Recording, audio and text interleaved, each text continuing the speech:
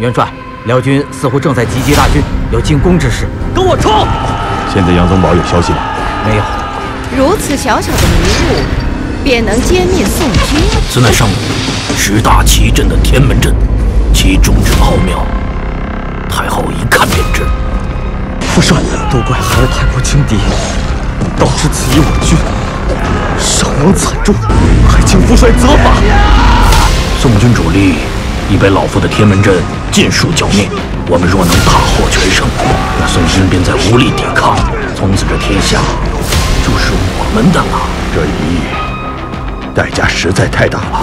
爹，您真的很心置天下于不顾吗？我穆羽永远都不会为那个皇帝上战场。寨子突然烟雾四起，随后军营就变得疯狂。此烟雾与那日我们与辽军交战时所见不异，应是辽军所为。